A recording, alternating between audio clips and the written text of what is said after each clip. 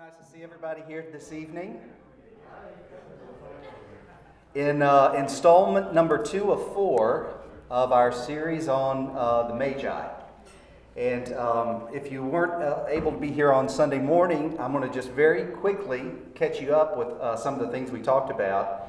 And I would say that we're spending 4 sessions studying the Magi, not because these folks are the most important people in the Bible.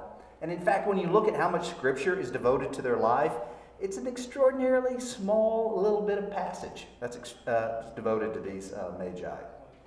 But I think they tell us some things anyway.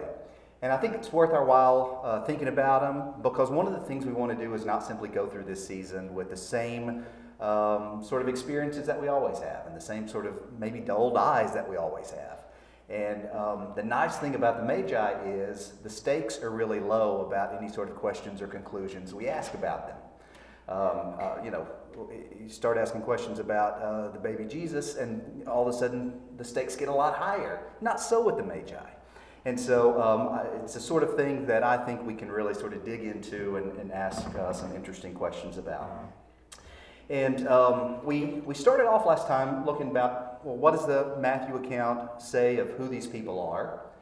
And then how much have we embellished that account over time? And candidly, we have embellished it tremendously over time, all right? We don't know if there were 3 of them or 12 of them. We don't know if their names were Balthazar or Sam.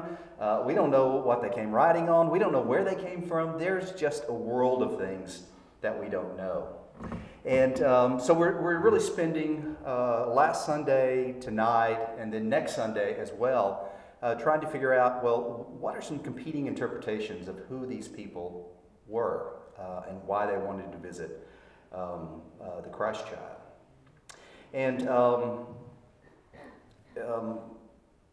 we really ended last week with this question of, okay, Matthew uses this term, Magi, and what would his audience have thought about that term? You know, if you close your eyes and you sort of think about what we imagine, they were kind, they were generous, benevolent. I would guess that most of you, if I were to put a picture of St. Nick up next to the Magi, you'd say, oh yeah, that's pretty close. Both gift givers, one dresses in clothes from Denmark and the other from Persia, but otherwise, yeah, those are basically the same figure. I'm not sure that's what Matthew's audience would have concluded. That's not the reference they would have had to the Magi. So tonight we're going to start there and look at 2 other interpretations about who these Magi may have been. But before we get started, will you pray with me this evening? So dear Heavenly Father, we thank you for getting us halfway through another work week, and we thank you for the extraordinary day today was, both the brisk cold as well as the calming and comforting warmth this afternoon. Dear Heavenly Father, we ask your ongoing safety for the members of our families in this congregation and this community and this state, this nation, and this world. Keep us all safe and help us find our way to as much normalcy as we can in the days and weeks and months ahead. And dear Heavenly Father, we ask that anything that we say tonight that doesn't further your message of good news, that we just forget that as soon as it's spoken. But anything that does resonate with your message, that those are things we continue to reflect on and think about. In Christ's most heavenly name we pray. Amen. Okay, so we stopped last time saying that probably Matthew's audience had 2 references to the Magi when they heard that. And one was both a sort of caste or guild, and there is a lot of historical evidence to suggest that people were writing about the Magi as some sort of astrologer in some case, some sort of magician in some case, maybe someone who did some fortune telling in some case. So they had a skill or a guild or a sort of functional role in society. But then they were also a sort of peoples, a sort of ethnicity, if you will. And you know, as we talked about, they started off as probably one of the 6 tribes that became collated up into the Medes. And this was a loose coalition of tribal peoples. And probably the role that they played within that loose coalition was as some sort of tribal shamans, practicing all or some set of those skills we just described. But these Magi prove themselves to be very wily and ambitious over time. And as these loose affiliations of tribes begin to constellate themselves and develop more sophisticated tools and bureaucratic structures and things like that, the ancient empires begin to form. And the Magi don't stay as these simple tribal shamans, but they really insinuate themselves into the depths and the heart of these ancient empires. And really, when the Achaemenid Empire, which is a Persian empire, begins to form and begins to exercise a lot of power over the Middle East and even well beyond that, Cyrus the Great becomes the emperor of this empire. And he establishes Zoroastrianism as the official empire of the official religion of the empire. And there are lots of similarities between Zoroastrianism and the Jewish religion, and that may be one reason why, and some people have argued it's one reason why that perhaps these Magi were more likely to show up at the birth of Christ. But regardless of that, when we get into the Achaemenid Empire, we discover that now the Magi have made themselves or earned a place as the really the official priest of the Achaemenid Empire. And as that empire flourished, so did the Zoroastrian Magi. And eventually the Magi become so influential that they really established themselves as kingmakers of the empire. And I don't know, if you've watched The Crown, you've probably seen, when the princess becomes the queen, there is a sort of ritual element that takes place. And part of that's in the church, and the priest and the archbishop has a role to play in making her transform into the queen. So this is partially ceremonial and ritual, but it also has some real power. It's apparent that it's associated with also. A little more than just ritual is the point I'm trying to make. And so really no one could claim the throne, we think, without the approval of the Magi during this empire. And besides just controlling this kingly office, there's evidence that they controlled a lot of the judicial office as well. And that's really important context to know when you read Esther, and we're going to talk more about Esther probably on Sunday. When you read Esther 1:13 and you read, it was customary for the king to consult in matters of law and justice. He spoke with the wise men, the Magi, who understood the times. And so now you've got these Zoroastrian Magi who are not only serving a priestly function, they're serving very much a political function in terms of their judicial power, and they're performing consultative power as well. So they have the emperor's ear. And as so often happens, when people have this much power consolidated around them, a fatal flaw rears itself, and that's this notion of hubris. And certainly this is something that happened to the Magi too. I should say that Casey's heard me give this talk before, and tonight's sort of the history of the Magi, and she always says, why don't you speed it through that piece a little more. But I love this stuff. This is, I think, the really fun stuff. So we'll spend a little time on this. But they commit this crime, this fatal flaw, really. It's not a crime, of hubris. And hubris, it doesn't translate exactly. It's this notion of ego, it's this notion of arrogance. And if you look at the world of mythology, heroes fall over and over again because they come to think of themselves as a god, and they commit this hubris, and it always leads to their downfall. And I would say that we see this happening with the Magi as well in this Achaemenid Empire. So Herodotus is the sort of father of history. He's an ancient Greek historian. He doesn't do history exactly in the way that we do it today, so there are some fantastical elements in his history, but roughly speaking, what he's trying to do is create a history. And he tells us a story about the Achaemenid Empire and the Magi that is also carved into this monument in Behistun in Iran today too. You can still go and see this. Now this is carved by Darius, And Darius is the one who gets to tell history in this case. And so, Herodotus and Darius, they're limited by the story that they get from other people. So that it may not be entirely the true story. But we know that in about 530 BC, Cyrus the Great dies. And it seems sort of ruthless to us today, but when the emperor dies, people are going to try to fill that power vacuum.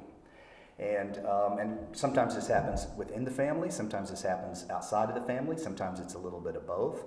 And in this case, it was really Cambyses II, who is Cyrus's father, who says, I'm going to fill this void and I'm going to take my father's throne. And again, it seems ruthless to us, but it was way too common in the ancient world. He said the best way to consolidate my power is to kill any rivals who are going to try to take this throne. And the biggest rival he had was his brother Smerdis. And so he said, I'll solve this problem, that will be set, and he kills Smerdis. And he really doesn't have any other rivals to the throne that appear at that time, and so he sets off doing the work of an empire. He gets on his horse, and he rides out to make sure all the borders of his empire are secure and even expanded. He wants to increase those borders. He's especially interested in sort of eating up parts of Egypt as it exists. And while Cambyses is away, and the story gets a little confusing here, but we believe that a magus, that is one Magi, that a magus named Guamata takes on the image of Smerdis and tries to seize the throne. So we don't know exactly what that means. My guess is he probably wore Smerdis's clothes, or maybe Smerdis had a specific signet ring, or he walked around with a fancy cane, and this magus, he just adopted those things for a time away. But he said, with Cambyses gone, I'm the one who should get this throne. And you can imagine that word got to Cambyses very quickly about his brother, who he thought was dead, now having taken the throne. And I can only imagine what's going through Cambyses' mind at this point. Certainly anger, he's mad. Probably fear. He's thinking to himself, did this guy I killed, has he now risen from the dead only to take my throne? So about all the emotions you can imagine. Jumps on his horse, probably is not paying attention, and the evidence or the stories that we have suggest that he got on it too quickly. He had a blade on his side. That blade nicked him on the leg. He got gangrene in that leg, and he was dead before he could ever get back to take his throne back. So a still younger brother of Cambyses, we think, fought with this magus for the throne, but really another power vacuum has opened up here. And one of the great generals of the Achaemenid Empire was a man named Darius. He becomes known as Darius the Great. And he sweeps in and he kills Guamata and his supporters, and he takes the throne. Now there are some people who think that's just the story that Darius tells, but that's not what actually happened. That in fact there never was a magus who took on the form of the younger brother. That in fact that actually was the younger brother that Cambyses did not kill, and so he set up the Magi to take the fall for this. But regardless, Darius says the Magi had this coup, this sort of uprising, and in a time where you don't have social media and you're trying to make sure people get the message and they don't do it again, they used the tools that were available to them. So they cut off the heads of the magus, they stuck them on poles, and they paraded them around the empire, telling everybody, here's what these Magi did to your ruler. And if the stories are true, and again they may not be, but if the stories are true, people sort of got into a bloodthirsty rage as a result of all of this.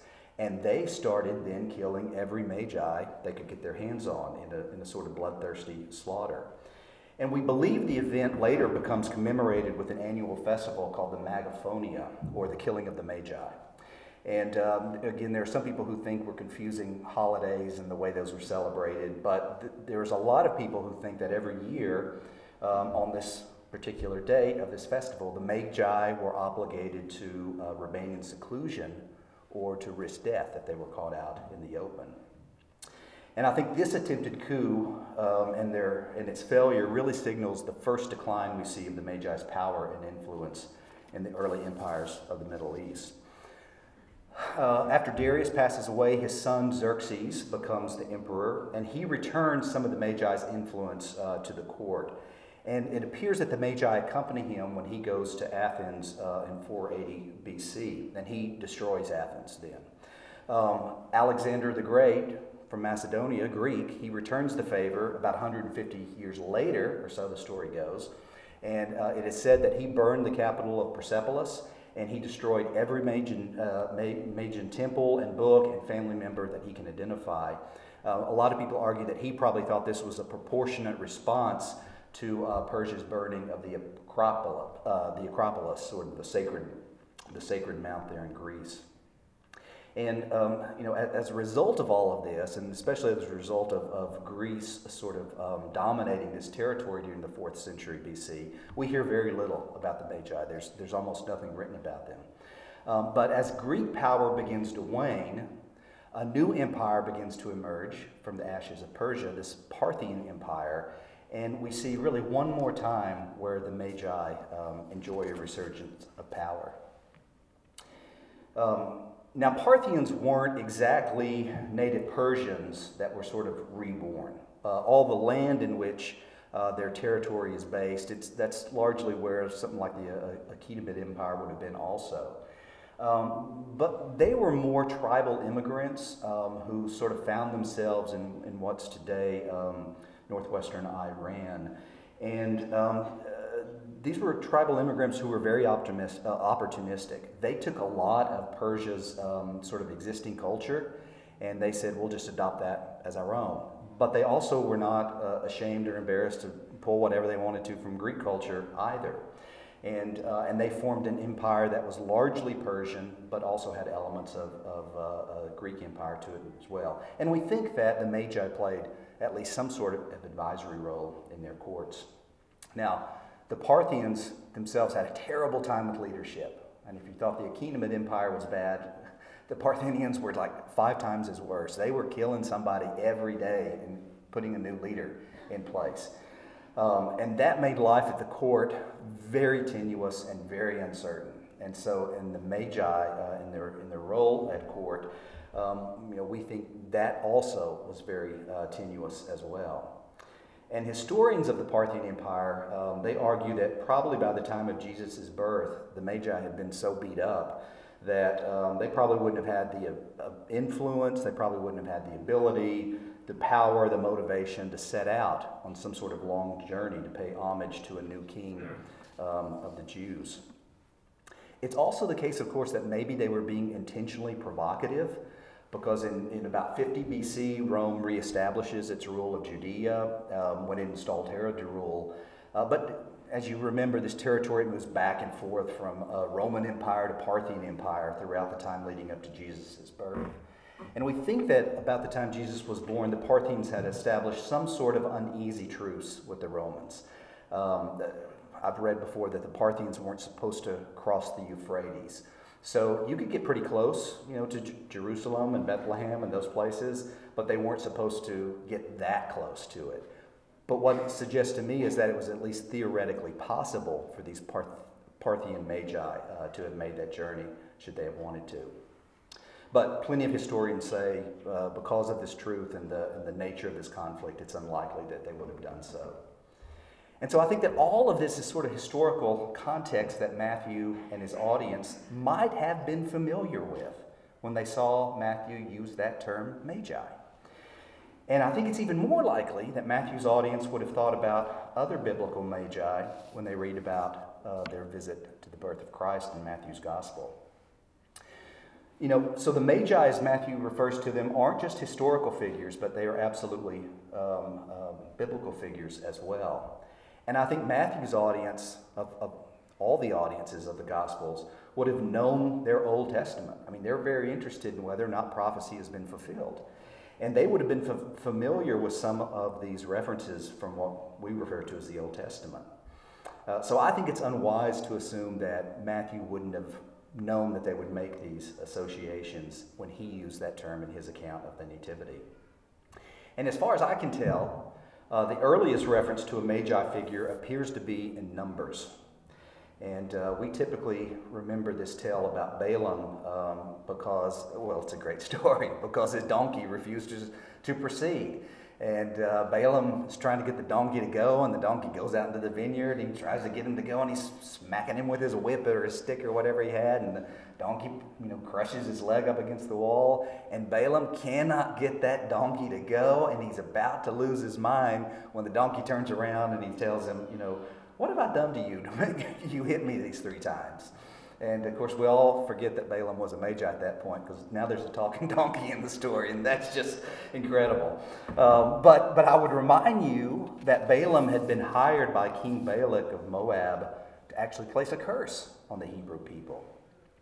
And instead of doing so, he offers 3 blessings to them, especially after he sees that it's the angel of the Lord that's blocking the donkey's way. It's not just a stubborn donkey right here. And so Balaam offers these 3 blessings instead of these 3 curses. And I can just imagine King Balak saying, what in the world? We had it all set up. This was going to work perfectly. And what are you doing? But very interestingly, Balaam says in Numbers 24:17, he says, I see him, but not now. I behold him, but not near. A star shall come out of Jacob, and a scepter shall rise out of Israel. And this is, I think, sort of a very telling prophecy, but it's also the first of several occurrences of the Magi in the Bible. And although Balaam ends up doing a good thing, he's really a sort of dangerous figure if we think about it. And things could have gone very wrong if the angel of the Lord had not intervened at that moment. Now, we encounter a whole mess of Magi in the stories of Daniel and Esther. I'm going to talk about those on Sunday when we pick up the story, but let me remind you there too.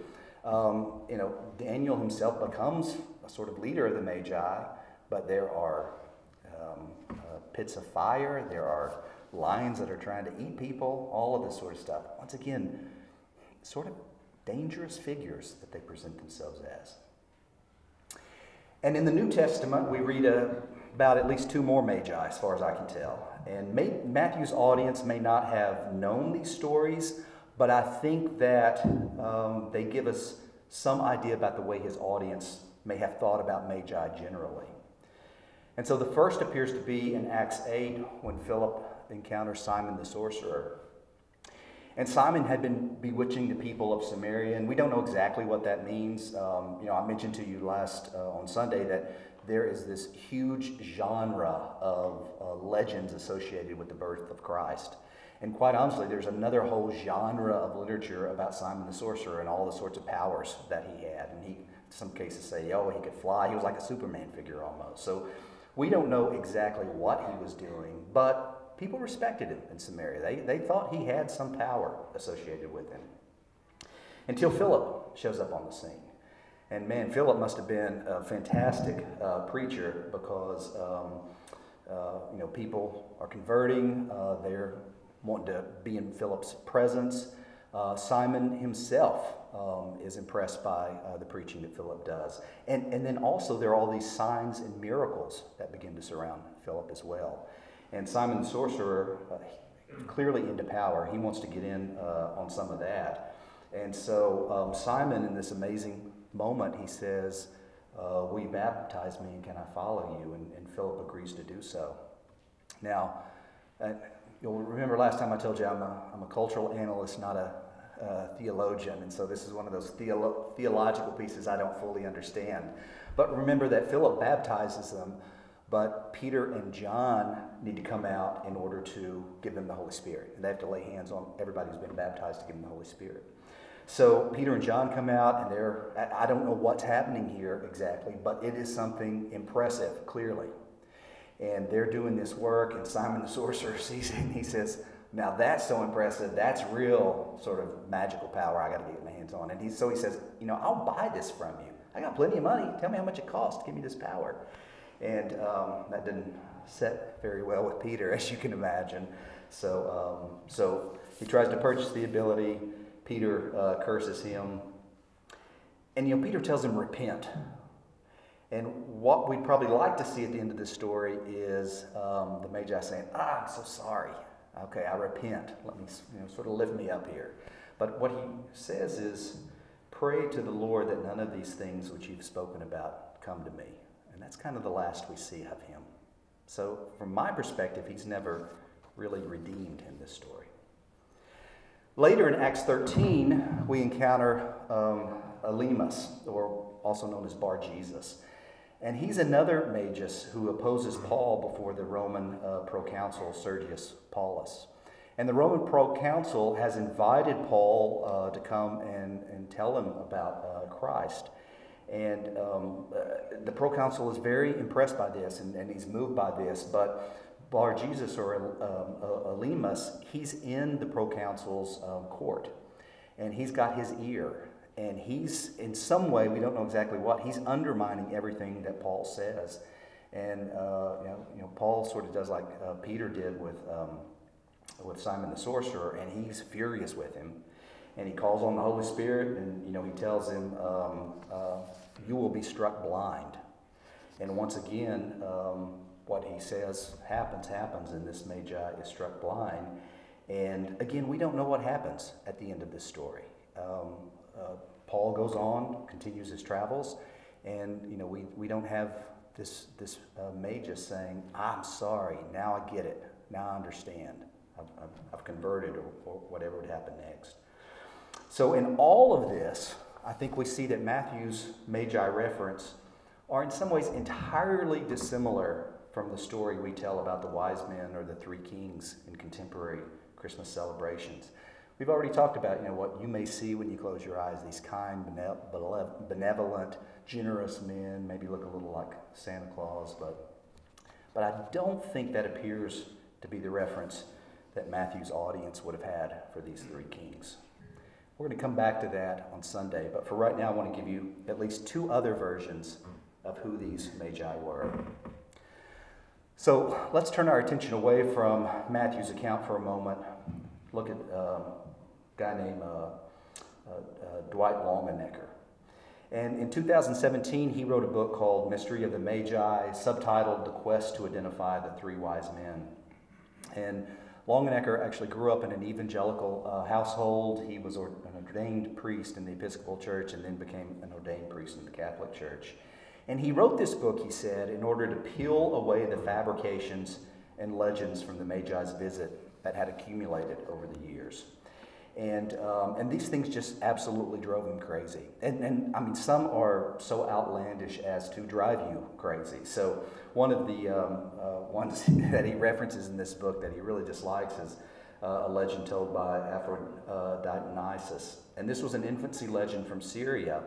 And the legend is that when Christ was born, that a pagan temple comes to life. So all the statues and the sculptures in it, they all magically come to life. And the wise men of the court take this to mean that a king has been born in Judea, and the king of Persia sends the Christ child gifts by way of the Magi's visit. And Longenecker looks at several of these versions, and he wants to debunk all of them. And I think he feels so strongly about this debunking because he wants to really situate the story of the Magi within historical realities. That's important to him. Let's go ahead and advance that once more, Garrett. And he argues this. He says, if the life, ministry, death, and resurrection of Jesus Christ is true, then these are the most earth-shattering events of all time. And he argues that if the gospel is historical, then it is true. And if it's true, then we must confront the reality of Jesus Christ. I think Longenecker's logic is sound enough, but an inverse conclusion I don't think can be drawn from his conclusion, and he tries to do it in this book. So he seems to suggest that if every element of in it is not historically true, then we cannot confront the reality of Jesus Christ. And I understand how his argument works. It's a little like this: say, well, if the visit by the Magi wasn't true, well, then maybe neither was the story of Mary's encounter with the angel of the Lord, maybe their travel to Bethlehem, and ultimately you work yourself into saying, Jesus wasn't really born. That's just a really interesting story that may make a moral point. I don't think that's how that argument necessarily has to lead to. It could lead to that, but I don't think it has to. And I don't think it has to because I think we add narrative elements to very important stories all the time in human experience. That happened last Sunday at church when Ricky was preaching. Ricky told us a preacher's tale about a text his brother-in-law sent him just before the election. You'll remember that. Now, he ultimately told us at the end of that tale, my brother-in-law didn't actually send that text, right? But the story was funny. Well, first of all, nobody stormed out when they said, what? That story wasn't true? Well, I'm unbelieving then. And most of us laughed when we heard it because it was true, whether or not it was historically accurate or not. So I love and I really appreciate what Longenecker is trying to accomplish in this book. But I will tell you that as someone who's been trained as a folklorist, I think he gives too much historical or significance to historical reality and not enough credence to the reality of storytelling, which is a reality that may or may not be situated in this time, but which still speaks to a deep truth. And I think we know that in our deepest being. But nonetheless, let's look at Longenecker's argument for a second. So he argues that those who say that Matthew's account of the Nativity is a construction, that is, it's just stuff he made up, in order to try and verify and confirm the prophecies of the Old Testament, that they aren't paying attention either to historical facts or to what Matthew was actually saying in that account. And based on the ground we've already covered, I think we can confirm that a lot of people don't pay attention to what Matthew is actually saying in that account. But Longenecker goes back to this chapter of Isaiah 60, which we've already talked a lot about, and he says, pay attention to what that says.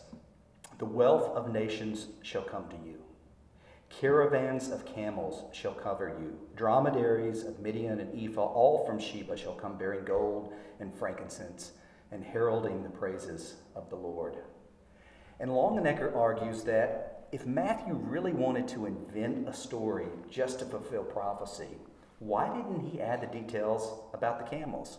Now, a lot of times when we think about the Magi, we see them showing up on camels, but that's not what Matthew talks about. That's what Isaiah talks about. So Longenecker says, look, if Matthew was really just trying to make a point with this story, they would have shown up on camels, and Matthew would have told us that. And he also would have omitted any reference to myrrh, because myrrh didn't show up in that passage from Isaiah.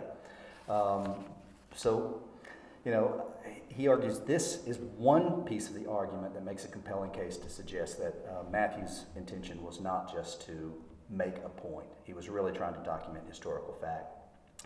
And one of the keys, I think, to Longenecker's argument is the dating of the Gospel of Matthew. And I did not know this until I started studying the Magi, but the dating of the Gospel of Matthew is a very contentious topic among many religious scholars. And Longenecker really sides with the group who believes that Matthew is at least as old as, if not older than, Mark. And it's probably, he argues, one of the earliest records of the life of Jesus, and would have come from people who had firsthand knowledge of Jesus.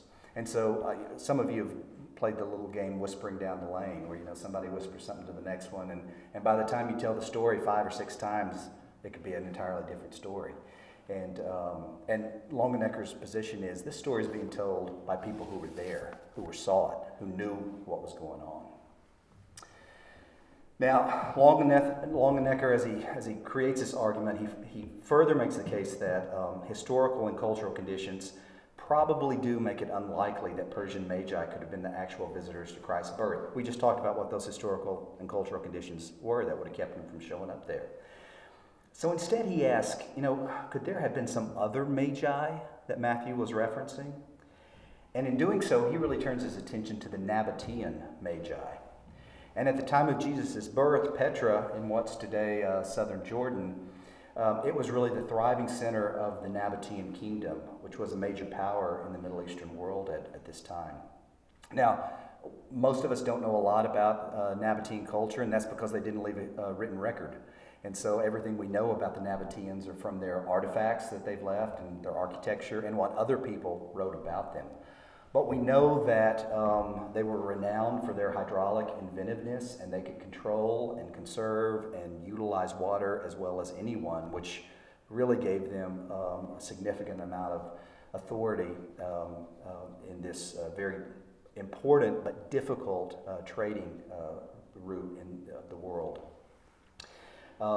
And about in the 6th century BC, and seemingly overnight, they go from nomadic pastoralists to controlling most of the trade across the Middle East.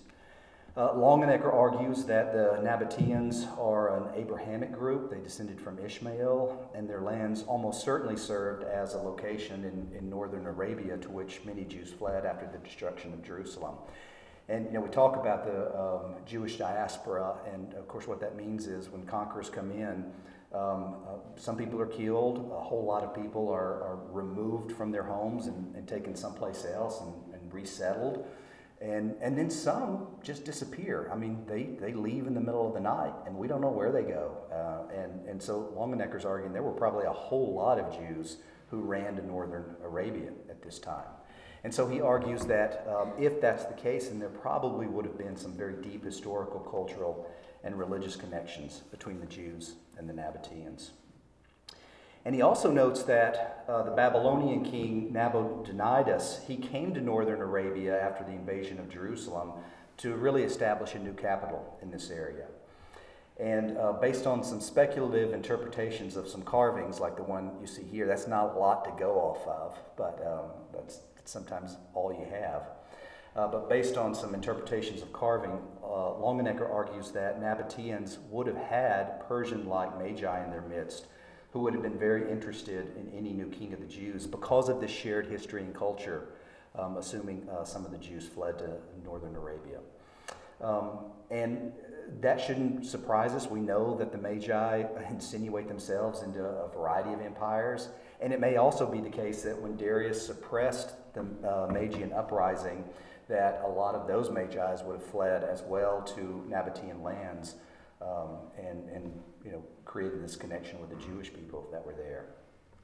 And Longenecker goes even so far to posit that it may be that the school of Isaiah, which some people think the authors of the chapters that begin with chapter 41 of Isaiah, that school of wise men were located in Nabatean lands.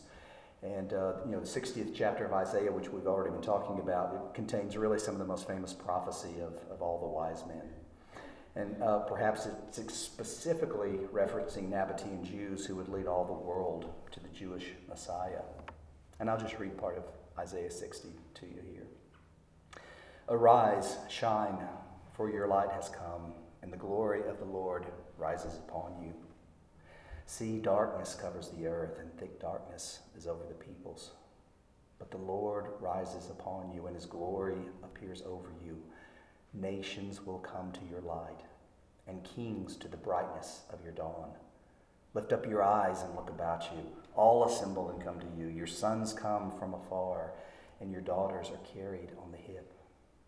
Then you will look and be radiant. Your heart will throb and swell with joy. The wealth of the seas will be brought to you. To you the riches of the nations will come. Herds of camels will cover your land, young camels of Midian and Ephah, and all from Sheba will come, bearing gold and incense, and proclaiming the praise of the Lord. Now Longenecker further notes that Herod is central really to his argument that these Magi were Nabatean and not Persian. Remember that the Middle East in the 1st century BC, it's all frequent political advances and retreats by a number of competing forces. Romans were in there, Parthians, Nabateans, lots of others vying for power also.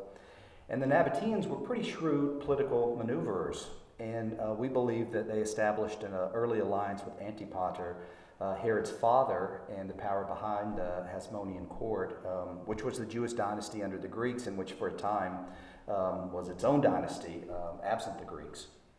And Antipater was married to a Nabatean princess named Cypros, who gave birth to 5 children, one of which was Herod. And when two Hasmonean rivals to the throne were feuding, Antipater sent Cypros and the children home to Petra in Nabatean lands for safety. And so the young Herod, he was not only the son of a Nabatean princess, but he was brought up at the court of the Nabatean royal family. And the subsequent political machinations between Herod and the Nabateans, they're many, they're complicated. We don't have time to discuss them all here. I'd encourage you to go read Longenecker's book if you're interested in that, and it really is very interesting. But suffice it to say that at the time of Jesus' birth, there appears to be an alliance, and a strong alliance really, between Herod and the Nabatean ruler. And so Longenecker assumes that this would make it perfectly reasonable for a Nabatean Magi contingent to visit Herod. They had the proximity, they had the wherewithal, they didn't have some of the political restrictions that the Parthian Magi would have had. And they could have done it since their gifts could easily be interpreted as a diplomatic gesture, an offering or a gift even, if you would, because they weren't using gifts that were, or objects that were really intended to trade, but were products of the Nabatean landscape itself. And finally, Longenecker argues there's a tradition among early church fathers, Epiphanius, Tertullian, Justin Martyr, that bring the Magi from Arabia and not from Persia. And if Matthew was writing to the people in Judea specifically, then Arabia would be to the east, and it wouldn't be the Parthian or the Persian Empire. Arabia would be to the east, and it would be right in alignment with Nabatean lands, as this map illustrates. And again, I appreciate Longenecker's conviction that everything in Matthew's account must be factual, so there can be no dismissal of the reality of who Jesus was. But I'm not positive that in the case of the Magi, an all-or-nothing approach is the most sensible way to proceed. So let me turn now to an entirely different version of the Magi story. And this one doesn't pretend to be historical truth. It's widely accepted as a literary construction. It was meant to be a narrative fiction. And all it really tries to do is make meaning of the account of Matthew. It does not try to provide a historical record of the Matthew account. And in 2010, a guy named Dr. Brant Landau, who's now a senior lecturer at the University of Texas, he published his dissertation, which was really just a translation of it was a translation of a Syrian manuscript entitled The Revelation of the Magi, and it was subtitled The Lost Tale of the Wise Men's Journey to Bethlehem. And Landau, he remembers that this manuscript is one of those rare finds you hope you get your entire scholarly life. And he found it as a graduate student. He had already read an oblique reference about it in an article, but no one had done anything with it, like actually translate it. Partially this was because it was written in Syriac, but he had just finished taking his first year of Syriac when he got the opportunity to go to the Vatican and look at their manuscript and spend enough time with it so that he could translate it. We're not exactly sure when it was written, but we know it had to have been written as early as the 5th century, maybe as early as the 2nd century. And we have a reference to it in a medieval compendium of Christian legends known as the Golden Legend that's very well known throughout medieval Europe. And thanks to its inclusion in this compendium, knowledge of the manuscript was really quite widespread, even though nobody had gone back to look at it in the original. Thomas Aquinas refers to it, and a lot of illuminated manuscripts make reference to this document, a lot of illuminated manuscripts from the Middle Ages. And although it's written from the first-person perspective of the Magi, Landau has no illusions about it being anything but fiction. And he argues that the story's intention is really to make a very specific point, and that point, it's not to support the historical record. The point is to illustrate that Christ is the absolute Savior of all. And here's the way the story develops. The Magi in this manuscript are members of an ancient mystical order, and they reside in a land called Shir. We don't know where that land is necessarily, except it's described as in the extreme east of the world, at the shore of the great ocean. And this manuscript argues that the Magi are called Magi because they pray in silence. So it really references a skill, a habit that's very different from what we find elsewhere. The manuscript argues these are descendants of Seth, the third son of Adam and Eve. And Seth was believed to have been a very pious person. He gave his heirs a prophecy of supreme importance, and the prophecy was this: a star of indescribable brightness will someday appear, heralding the birth of God in human form. Seth had learned about this prophecy from his father Adam, and Adam learned it because the star in this manuscript says it originally had hovered over the tree of life, illuminating all of Eden, and before Adam's sin caused the star to vanish altogether. And so every month, for every year, for thousands of years, this order of the Magi would carry out its ancient rituals in expectation of the star's arrival. And they would ascend their country's most sacred mountain, the Mountain of Victories, and pray in silence at the mouth of the Cave of Treasures, of Hidden Mysteries, where Seth's own prophetic books are housed and read by the Magi. And just as a very quick side note, I'll share with you that the Cave of Treasures actually makes an appearance in a lot of other Syriac legendary texts too. In some of these, God condemns Adam and Eve to live in the cave where the mystical gifts of gold, frankincense, and myrrh are enshrined, and the Magi have to travel there to the Cave of Treasures to actually get those gifts from them before they can go see the Christ child. Now, that's not part of the revelation of the manuscript, but this cave tends to show up a lot in some of these legendary materials. Back to Landau's story. When one of the Magi dies, his son or his close relative takes his place, continuing to perform the same ritual. And then during one visit to the mountain, incredibly, the foretold star appears. But the star can be seen by no one but the Magi. And ultimately, the star reveals itself to be not a star at all, but a small, luminous human. And if you can barely make that out in the picture up there, you'll see that that star is actually a small, luminous human. And this star child reveals to the Magi that he's the Son of God, but he never calls himself by the familiar names of Jesus or Christ. And the star child instructs the Magi to follow it to Jerusalem so that they can witness its birth and participate in the salvation God has planned for the entire world. The Magi discuss what they have seen, and they realize that each of them saw the star child in a different form. You heard echoes of that on Sunday when we talked about some of the traditions of what happened when the Magi went in to visit the baby Jesus. So they prepare a caravan, and the star magically removes all obstacles. If mountain's in the way, the mountain gets shrunk down. If a lake's in the way, the lake dries up. Any problem that they would have. And it makes what should have been a journey of months something they accomplish in about 3 days. And they arrive in Jerusalem, and once they arrive in Jerusalem, this account of what happens with Herod, it matches almost exactly with Matthew's chapter 2 text. And then again, the star leads them to a cave in Bethlehem where it transforms into a talking infant whose birth is accompanied by unseen singing angels.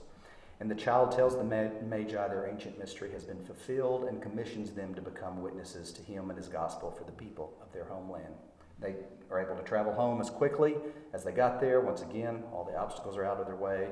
They're surrounded by friends and family, and the Magi reveal that the star child is still with them, since he is in fact present throughout the entire world. And strangely enough, when people eat of the Magi's food, then they can see the star child too, and everybody says, wow, look at that, star child. Now, Landau doesn't believe that the last section in this manuscript was actually original to the revelation of the Magi. He thinks it's a later addition, but it ends with a visit by the Apostle Thomas to the Magi on one of his mission journeys. And the Magi meet with him, and they tell him of their experiences, and they ask him to baptize them. The text ends with the Magi preaching and performing miracles throughout Shir, and Landau argues that this creative and literary account of the Magi reveals its meaning and importance really by what it does not say, and in particular, its careful avoidance of the name Jesus Christ.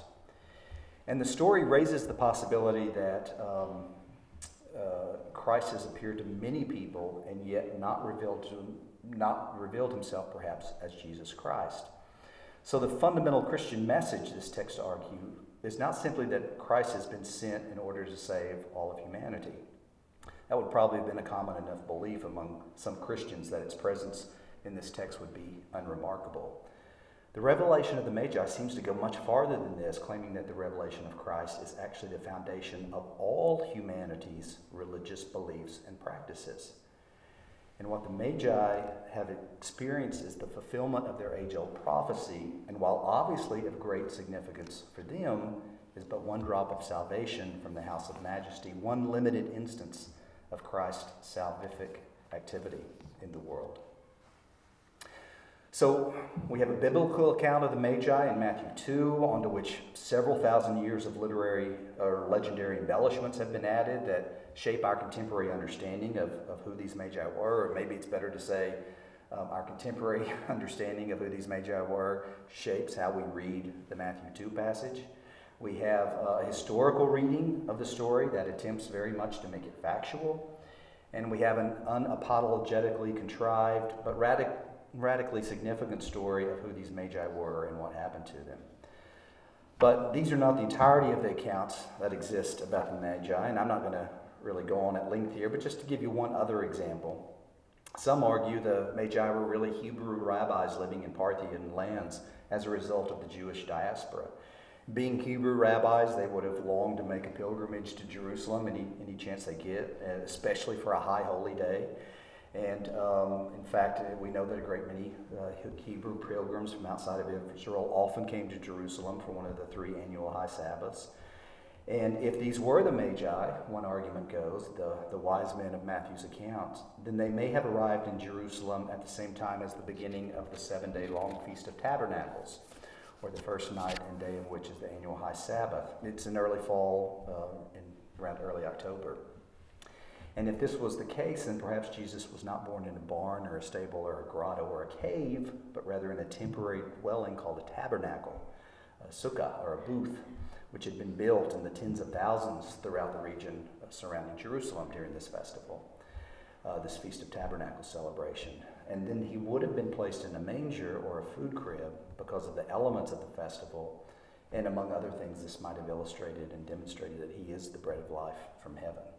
But, you read an account like that and you wonder, well, if that's really the case, why didn't Matthew just tell us that these Magi were actually rabbis? Why would he insist on referring to the people in his account as Magi with all the attendant biblical references that are attached to this label? So we covered a lot of ground tonight, and I'm going to stop here tonight. But on Sunday, we're going to offer one more account of who these Magi were.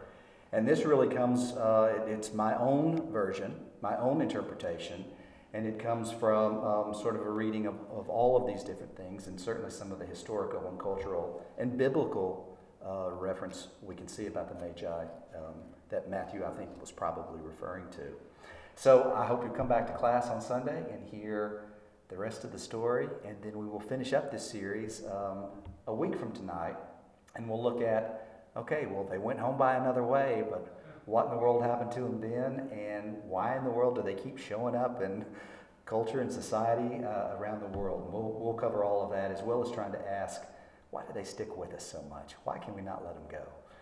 We'll do that before the end of this. But let me offer a final prayer before we break tonight.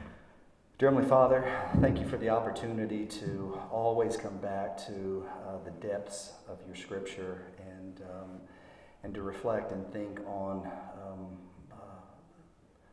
the extraordinary epic tale you tell us of how you've redeemed your people. And dear Heavenly Father, we pray that we never find that a dull story, and we always find ways to get enthusiastic and excited and to find meaning in that story. And we know that this was timely for the people who heard it, and we believe that it is timely for us as we hear it today too. And we ask for that message to be as clear as possible to us. Thank you for this opportunity together with friends this evening, and we look forward to being together again soon. It's in your most holy name that we pray. Amen. And I think we are dismissed. Is that correct? Thank you very much.